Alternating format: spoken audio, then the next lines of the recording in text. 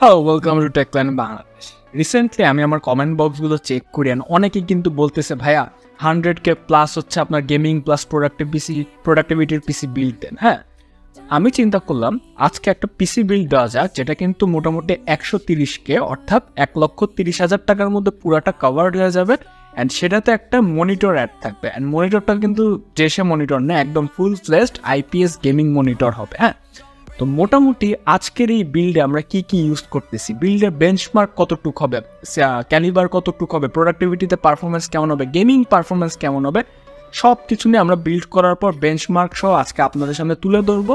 So আপনারা দেখছেন Techland Bangladesh. আজকে আমরা চলুন দেখে ফেলি 130K বিল্ড।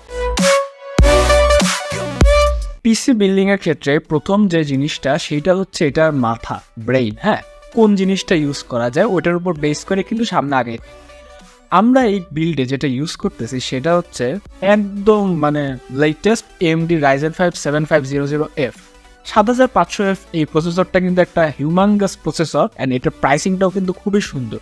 আমাদের ওয়েবসাইট অনুযায়ী 20 থেকে 20,500 টাকার আশপাশে এটার দাম। কি না, এটি 6 কোর 12 থ্রেডের প্রসেসর। এটার আপনার ম্যাক্স ক্লক পুশ আপনার 5000 মেগাহার্টজ পার হয়ে যাবে, অর্থাৎ 5 GHz প্লাস থাকবে। এই প্রসেসরটা কিন্তু ডিরেক্টলি কোর i5 13400F এর 13500K চোখ রাঙায় অ্যান্ড অনেক ক্ষেত্রে দেখা গেছে যে বেশি পাওয়ার ইনটেক করলেও পারফরমেন্সটা কিন্তু বেটার দেয়। হ্যাঁ, তো সেই অনুযায়ী আই থিঙ্ক 38MB ক্যাশের এই প্রসেসরটা আনলকড একটা processor. It's the best pick for our build, যেটা আমরা সামনে আগাতে থাকি। প্রসেসরটা গেলে এর সাথে যখন একটা মাদারবোর্ড পেয়ার করতে হবে, তো মাদারবোর্ড হিসেবে কোনটা ইউজ করা? মাদারবোর্ড হিসেবে আমি চিন্তা করলাম যে যেটা একটু বাতলারের ভালো মাদারবোর্ড, যেটা কিন্তু সব দিক থেকে বেটার হবে, তার জন্য MSI Pro B650M পারফরমেন্স সিরিজের এই মাদারবোর্ডটা আমরা নিয়েছি। AMD মাদারবোর্ড, এটা একটা মাইক্রো ATX মাদারবোর্ড। এটা নিয়ে কি বলবো, এটার কিন্তু মোটামুটি সব থেকে ভালো ব্যাপার যেটা, এটা কিন্তু DDR5 সাপোর্টেড মাদারবোর্ড। অবশ্যই AMD নিউ জেনারেশনের সব প্রসেসরই DDR5 দিয়ে আসে। এটা দিয়ে আপনারা লাইটিং সব কন্ট্রোল করতে পারেন। এটার ক্যাপাসিটার, তারপর VRAM কুলিং বেশ ভালো। বাট খেলাটা ঘুরছে কোন জায়গায়? আগে দেখা যেত যে ইন্টেলের প্রসেসর অনেকে নিতে চাইতো না কেন?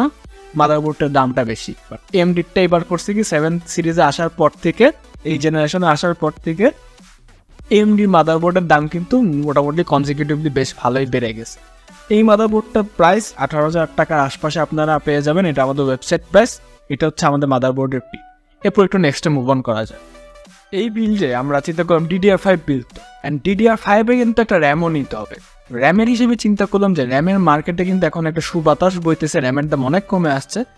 এই বিল্ডের জন্য আমরা যে র্যামটা নিয়েছি সেটা হচ্ছে Kingston Fury Beast এই র্যামটা, যেটাকে DDR5 র্যাম অ্যান্ড 6000 মেগাহার্টজ পর্যন্ত যায়। DDR5 এই র্যামটা, DDR5 র্যামের একটা ব্যাপার কি অনেকে হয়তো জানেন বা জানেন না, DDR5-এর কিন্তু একটা র্যামই এখন ডুয়াল চ্যানেল হচ্ছে হিসাবে কাজ করে। তো আগের যে DDR4-এর 2 স্লট র্যাম লাগানো যে প্যারা ছিল, এখন কিন্তু সেটা নাই। এক স্টিক র্যাম লাগালে ইট উইল ওয়ার্ক ফাইন। হ্যাঁ, এটার টাইমিংটা হচ্ছে আপনার এখানে দেওয়া আছে হচ্ছে 36, 38, 38, which is a good timing. But বেঞ্চমার্কে মাপলে বোঝা যাবে যে টাইমিংয়ের কত দূর কী অবস্থা, ল্যাটেন্সি কত দূর কী অবস্থা। এই র্যামটার প্রাইস আমাদের ওয়েবসাইট প্রাইস অনুযায়ী 7,500 টাকা, যেটা আপনারা পেয়ে যাবেন। তারপর যেটা নিয়ে কথা বলা দরকার সেটা হচ্ছে এই বিলটা স্টোরেজ হিসেবে আমরা যেহেতু চিন্তা করলাম যে সবই একটু নেক্সট জেন নেওয়া হচ্ছে, স্টোরেজটা একটু নেক্সট জেন নেওয়া হোক, আমরা একটা Zen 4-এর কিংস্টনেরই কেসি 3000 সিরিজের 1 টেরাবাইটের একটা Zen 4 SSD নিছি, which is a very good SSD। এটা সিকোয়েন্সিয়াল রিড রাইট স্পিড কিন্তু বেশ হাই। TBW রেটিংটা আমি ওয়েবসাইট থেকে দেখছিলাম, ওদের অ্যাক্লেম অনুযায়ী কিন্তু সেটা বেশ মোটামুটি ভালো আছে, 300-র উপরে আছে, খারাপ না। অ্যান্ড কিংস্টন নিয়ে যারা জানেন না সবাই জানেন, বাট কিংস্টনই কিন্তু major chip maker company, and এটা কিন্তু অনেক স্পিডি একটা SSD। এটার প্রাইসটা আপনার হচ্ছে 8,000 টাকা, হচ্ছে ওয়েবসাইট প্রাইসের আশপাশে 8,000 টাকা আপনারা পেয়ে যাবেন। এই ছিল র্যাম আর SSD। এবার একটু GPU নিয়ে কথাবার্তা বলা যায়। গ্রাফিক্স কার্ড হিসাবে আমরা চিন্তা করলাম যে মার্কেটের সব থেকে যেটা রিলায়েবল গ্রাফিক্স কার্ড বাজেটের মধ্যে সেইটাকে আটানো যায়। অ্যান্ড মার্কেটে সব থেকে রিলায়েবল GPU যেটা কিন্তু একটা খুব স্ট্রং হোল্ড পজিশনে চলে গেছে, that's none other than the Pny Geforce RTX 3060 12GB edition, not the 8GB edition। 3060 12GB এডিশনের reputation কিন্তু সবাই জানেন। এটা কিন্তু একদম 3060 8GB থেকে অনেকটা এগিয়ে আছে। ইভন কি 4060 8GB থেকেও কিন্তু বেঞ্চমার্কে অনেক দিক থেকে আগায় থাকে 3060 8GB। অ্যান্ড এটার প্রাইসটা কনসিকিউটিভলি বেশ ভালো ড্রপ করছে। ভালো ড্রপ করার কারণে এটা এখন 37,000 টাকা website price.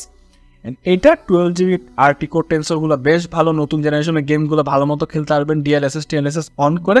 And I think 7500F এর সাথে কোনো রকম বটলনেক এড়িয়ে কোনো রকম বটলনেক ছাড়া যদি একটা ফ্লুয়েন্ট অ্যান্ড টপ পারফরমেন্স চান, I think this is the GPU to go for. হ্যাঁ, খুবই ভালো একটা জিপিইউ, যে কোনো সফটওয়্যারের সাথে আপনার হচ্ছে খাপ খাওয়া যাবে। অ্যান্ড এনভিডিয়ার লেজেন্ডারি ড্রাইভার সাপোর্ট তো আছে। জিপিইউ তো গেল, এবার একটু মিসেলেনিয়াস জিনিসগুলো নিয়ে কথাবার্তা বলা যায়। এবার এই বিল্ডটার একটু পাওয়ার সাপ্লাই নিয়ে কথা বলা যায়। পাওয়ার সাপ্লাইয়ের ক্ষেত্রে কিন্তু এই বিল্ডের জন্য আমি চিন্তা করে দেখলাম যে 550 থেকে 600 ওয়াটের পাওয়ার সাপ্লাই মোর দেন গুড ইনাফ। হ্যাঁ, আমরা যে পাওয়ার সাপ্লাইটি ইউজ করছি সেটা হচ্ছে ডিপকুলার PM750D 80+ গোল্ড সার্টিফাইড একটা পাওয়ার সাপ্লাই। অনেকে কিন্তু ভাবলেন যে 750 ওয়াট পাওয়ার সাপ্লাই আপনার ইউজ করার দরকার কি। দেখেন, এইখানে আমরা যে প্রসেসরটি ইউজ করছি অ্যান্ড মাদারবোর্ডটি ইউজ করছি DDR5 র্যাম করছি অ্যান্ড হচ্ছে 3212GB ইউজ করছি। বাট এই বিল্ডটার একটা ফিলোসফি কি, যারা এই ধরনের বিল্ড নেবেন তারা কিন্তু দেখা যায় যে অনেক ক্ষেত্রে আপগ্রেড এনথুসিয়াস্ট হন। অর্থাৎ এই মাদারবোর্ডেই কিন্তু আপনারা চাইলে Ryzen 9ও লাগাই দিতে পারবেন। অ্যান্ড AMDর কি লোয়ার মাদারবোর্ডগুলোর সাথে কিন্তু হায়ার প্রসেসরগুলোর আপনার কম্বিনেশন হ্যান্ডশেকিং খুবই ভালো হয়। অ্যান্ড জিপিইউ আপগ্রেডের কিন্তু একটা স্পট থাকতেছি। তো 750 নেওয়ার কারণ হচ্ছে, গোল্ড স্ট্যান্ডার্ড পাওয়ার সাপ্লাই নেওয়ার কারণ হচ্ছে এই বিল্ডটা একটা ওপেন এন্ডেড বিল্ড থাকতো। আপনার যদি বাজেটের সামনে আরও কুলার বা বাজেট থাকে সেক্ষেত্রে আপনি দেখা গেল 3212GB থেকে না, আপনার এখন মন চাইলে আপনি 4070 Ti এ চলে যাবেন। অ্যান্ড প্রসেসরটাকে আপনি Ryzen 9 বা Ryzen 7 7800X3D এই ধরনের একটু হাংরি প্রসেসরে যাবেন। তখন আপনি একদম ভালো মতো ব্যাকআপ পান, তখন যেন আপনার এই ধরনের পাওয়ার সাপ্লাইয়ের হাত না দিতে হয়। এর জন্য 80+ গোল্ড সার্টিফাইড এই পাওয়ার সাপ্লাই নেওয়া হয়েছে। এইটার এফিসিয়েন্সি রেটিং একদম পিছে খোদাই করে দেওয়া আছে, বক্সে প্রিন্ট করে দেওয়া আছে। ইয়েলো রেল, তারপরে হচ্ছে ডিসি আউটপুটের, পার্পল রেলের সবগুলো পাওয়ার আমি আউটপুট চেক করছি, কম্বাইন্ড পাওয়ার আউটপুট চেক করছি। ইট is the best power supply to go for. And DeepCool আসলে ভালো পাওয়ার সাপ্লাই বানায়, নো ডাউট। এটার প্রাইস ওয়েবসাইট অনুযায়ী হচ্ছে আপনাদের 7500 টাকার আশপাশে এটা পেয়ে যাবেন। অ্যান্ড ডিপকুলার আরেকটা জিনিস এই বিল্ডে আছে, সেটা হচ্ছে গরম মাথার প্রসেসর 5 GHz ক্লক পুশ করে ফেলে। স্টক কুলারে চলবে না জানার কথায়। আমরা চিন্তা করলাম কি একটা কুলার অ্যাড করা যাক। এই বিল্ডে আমরা যে কুলারটা দিয়েছি দ্যাটস এই ডিপকুলারই পাওয়ার সাপ্লাইয়ের, সেটা হচ্ছে AK500। AK500 কিন্তু হিট সিঙ্কগুলো বেশ মোটা, বেশ চওড়া একটা হচ্ছে আপনার পাওয়ার সাপ্লাই। একটা সিঙ্গেল ফ্যান দিয়ে ইনটেকটা নেয়। স্ট্যাটিক প্রেসার সিএসএম সবই ঠিক আছে, আমি মোটামুটি দেখছি। অ্যান্ড মোস্টলি যখন গেম খেলছিলাম, বেঞ্চমার্ক করছিলাম, দেখছিলাম যে 5 GHz পুশ করার পরও কিন্তু প্রসেসর বেশ ভালোই ঠান্ডা থাকে। অন্যান্য বিল্ডেও দেখছি। এইটা হচ্ছে আপনারা 5100 টাকা ওয়েবসাইট প্রাইস। আর এটা এতটাই বড় হচ্ছে আপনার এয়ার কুলার যে একদম কেসিংয়ের গ্লাস পর্যন্ত মনে হয় লেগে টেগে যায়। হ্যাঁ, এইটা আমরা হচ্ছে কি এই বিল্ডের জন্য চুজ করতেছি। এই হচ্ছে ডিপকুলার 2 প্রোডাক্ট। এই বিল্ডে আমরা একটা মনিটরও অ্যাড করছি। এই মনিটরটা কিন্তু যে কোনো মনিটর না, বিকজ এই জিপিইউ অ্যান্ড এই সিপিইউর কিন্তু পাওয়ার সিলিং অনেক হাই। জিপিইউটা কিন্তু যে কোনো গেমে বেশ ভালো FPS প্রডিউস করতে পারে। অ্যান্ড যারা হচ্ছে আপনার স্পোর্ট গেমগুলো খেলবেন সেগুলোর ক্ষেত্রে তো কথাই নেই, অনেক হাই সিলিংয়ের FPS ইজিলি দিয়ে দিবে। হ্যাঁ, তো এই বিল্ডে আমরা যে মনিটরটা ইউজ করছি সেটা হচ্ছে MSI G2412, একটা 170 Hz IPS প্যানেলের মনিটর, 24 ইঞ্চি একটা মনিটর। অ্যান্ড এইটার হচ্ছে আমি যখন এটা এক সময় ওভারভিউ করছিলাম তখন হচ্ছে গিয়ে ব্লার ব্লাস্টার দিয়ে হচ্ছে গিয়ে আপনার মোশন ব্লারটা চেক করছিলাম, তারপরে হচ্ছে গোস্টিংটা চেক করছিলাম বেশ মিনিমাল লেভেলে। MSI কিন্তু কোনো খারাপ মনিটর বানায় না। অ্যান্ড এটা হচ্ছে গিয়ে তার একটা প্রুফ। এই গেমিং মনিটরটা আপনাকে যে কোনো ইয়ে দিয়ে সার্ভ করে দেবে, নো ডাউট। এইটার সব থেকে ভালো ব্যাপার হচ্ছে এটা প্রাইসটা 23,500 টাকার আশপাশে হচ্ছে একটা ওয়েবসাইট প্রাইস, আপনারা এই দামেই পেয়ে যাবেন। অ্যান্ড এইটার অ্যাস্থেটিকটাও সুন্দর, স্ট্যান্ডগুলো বেশ ভালো, মেটালের স্ট্যান্ড। অ্যান্ড হচ্ছে বিল্ড কোয়ালিটিও বেশ ভালো। এগুলো তো মিসেলেনিয়াস জিনিস। হ্যাঁ, but apart from all this 1 millisecond response টাইমের এই মনিটরটা হচ্ছে আপনাকে যে কোনো জায়গায় আপনি প্রোডাক্টিভিটি কাজ করেন, গেমিং করেন বা হচ্ছে মুভি টুভি দেখেন, সব জায়গায় কিন্তু IPS প্যানেল হওয়ার সুবাদে বেশ ভালো মতো সুন্দর একটা সাপোর্ট দিয়ে দেবে। এর জন্য আমরা বিল্ডে এই মনিটরটা ইউজ করলাম। এই বিল্ডে আমরা যে কেসিংটা ইউজ করছি সেটা হচ্ছে Aigo Darkflash-এর হচ্ছে আপনার DK352 একটা কেসিং। Darkflash লিও কেসিংয়ে কিন্তু রেপুটেশন সবাই জানা, মানুষ হামলে পড়ছিল কেনার জন্য, খুবই নাইস একটা কেসিং ছিল। এই কেসিংটাও কিন্তু তার সাকসেসর অ্যান্ড ইটস গুড। এটা নেওয়ার কারণ কি, প্রাইসটা একটু কম, 3700 থেকে 3800 টাকার আশপাশে আপনারা পেয়ে যাবেন ওয়েবসাইট প্রাইস অনুযায়ী। সামনে 3টা প্রি ইনস্টল ফ্যান অ্যান্ড পিছনে একটা ফ্যান আছে, সবই কিন্তু 8GB। এই কেসিংটা আপনার 8GB মডিউলও আছে। মাদারবোর্ডে যদি সিঙ্ক সাপোর্ট থাকে তাহলে 8GB আপনারা সিঙ্ক করতে পারবেন, র্যাম ট্যামের কালার সহ পুরো বিল্ড সিঙ্ক করতে পারবেন। হ্যাঁ, টেম্পার গ্লাসের কোয়ালিটিও খুব ভালো, রেডিয়েটরেরও সাপোর্ট আছে ভালো মতো। বাট আমরা তো এমপিসিতে এয়ার কুলারটা ইউজ করছি, যে কোনো জিপিইউ মাউন্ট করতে পারবেন। অ্যান্ড ATX মাদারবোর্ড পর্যন্ত ইজিলি হচ্ছে আপনাদের সাপোর্ট দিয়ে দেবে। হ্যাঁ, অ্যান্ড কেসিং আমি প্রতিটা বিল্ডে এক কথাই বলি, আপনাদের পার্সোনাল চয়েস। আপনার ডার্কফ্ল্যাশ ভালো না লাগলে মন্টেকে যান, মন্টেক ভালো লাগলে ডিপকুলে যান, ডিপকুল না ভালো লাগলে সিলিং হায়ার থাকলে থার্মালটেক আছে, কোর্সায়ার আছে, ফাস্ট প্লেয়ার আছে, তারপরে জিগমাটেক আছে, লিয়ানলি আছে, যেটা ইচ্ছা আপনারা নেন, কোনো সমস্যা নেই। এই বিল্ডের জন্য আই থিঙ্ক ইটস গুড। সামনে একটু জালি জালি আছে, মেশ না, বাট এটার ফিগারটাই এরকম। So this casing is for the build. হ্যাঁ, এই ছিল আমাদের মোটামুটি বিল্ড। এই বিল্ড আমরা বেঞ্চমার্কে যাওয়ার আগে বলে রাখি যে টোটাল বিলটা কিন্তু ওয়েবসাইট প্রাইস করলে অনেকটা বেশি আসে পড়ে, বাট এই ভিডিওর জন্য it will cost you only 1,28,000 টাকা, অর্থাৎ 128K। যদিও বিলটা টাইটেল 130K, বাট এই পুরাটা আপনারা 128K-তে পেয়ে যাবেন। টেকল্যান্ডের যে কোনো ব্রাঞ্চে রেফারেন্স দিতে পারেন, and I think it's a good build. তো চলুন বিল্ডের পর আমরা একটু বেঞ্চমার্কগুলো দেখে ফেলি। সিনথেটিক বেঞ্চমার্কের ক্ষেত্রে প্রথমে আমরা গিগবেঞ্চ 6 দিয়ে এই সিপিইউটার ক্যালিবারটা মাপতে বসেছি। গিগবেঞ্চ 6-এর AMD প্রসেসরটা সিঙ্গেল করে প্রায় 2685 অ্যান্ড মাল্টি করে প্রায় 10,386 মতো স্কোর পুশ করে, উইচ ইজ ভেরি গুড। তারপর আমরা সিনেবেঞ্চ দিয়েও মাপি। সিনেবেঞ্চে সিঙ্গেল করে এই প্রসেসরটা 80 অ্যান্ড মাল্টি করে প্রায় 688 স্কোর পুশ করে, এটাও কিন্তু বেশ ভালো। তারপর 3D মার্ক দিয়ে আমরা টোটাল সিস্টেমটাকে বেঞ্চমার্ক করি। 3D মার্কে কিন্তু ওভারঅলে সিস্টেমটা 9383 মতো স্কোর পুশ করে, যেটা কিন্তু আবারও বেশ ভালো। হ্যাঁ, লাস্টলি আমরা পারফরমেন্স টেস্ট দিয়ে পুরো সিস্টেমটা বেঞ্চমার্ক করি, আর দেখা যায় যে সিপিইউটা প্রায় 26,837 মতো স্কোর পুশ করে। সিনথেটিক বেঞ্চমার্কে কিন্তু এটাও বেশ ভালো স্কোর পুশ, নো ডাউট। হ্যাঁ, এরপর আমরা একটু গেমিং বেঞ্চমার্কে চলে যাব। গেমিংয়ের ক্ষেত্রে প্রথমে আমরা চিন্তা করলাম যে অ্যাসাসিনস ক্রিড ভালহাল্লা গেমটা দিয়ে বেঞ্চমার্ক করা যাক সিস্টেমটাকে। 16GB 6000 মেগাহার্টজ এই র্যামটাতে এসি ভালহাল্লা যখন আমরা একদম ultra high settings are very high সেটিংসে হচ্ছে আপনার করলাম, বেঞ্চমার্ক করলাম, দেখলাম যে অ্যাভারেজে প্রায় 83 FPS আর 1% লোতে 60 FPS এর মতো সিস্টেমটা কনস্ট্যান্ট ধরে রাখতে পারছিল, উইচ ইজ ভেরি গুড।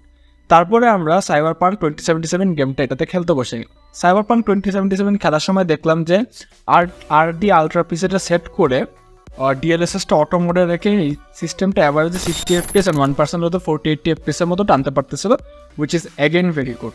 তারপরে আমরা যেটা খেললাম সেটা হচ্ছে স্টারফিল্ড কিন্তু অনেক পিসির অনেক রকম অনেকভাবে পরীক্ষা নেয়, এটা একটা সিস্টেমের জন্য হিউজ একটা প্রেশার। তারপরে স্টারফিল্ডে দেখলাম যে অ্যাভারেজে প্রায় এটা 63 FPS অ্যান্ড 1% হতো 45 FPS এর মতো এই প্রসেসর জিপিইউটা মিলে ধরে রাখতে পারছিল, which is again very good. Last আমরা যে গেমটা খেললাম সেটা হচ্ছে স্পাইডারম্যানের মাইলস মোরালস PS4 পোর্ট একটা গেম। এইটা আমরা একদম ভেরি হাই ম্যাক্স আউট সেটিংয়ে RT-টা অন করে খেলছি, তখন দেখা গেল যে অ্যাভারেজে এটা 86 FPS পাচ্ছিল আর 1% লোতে 56 FPS এর মতো সিস্টেমটা টানতে পারতেছিল, which is again very good and playable, no doubt, and খুবই সুন্দর গ্রাফিক্স আউটপুট দেয়।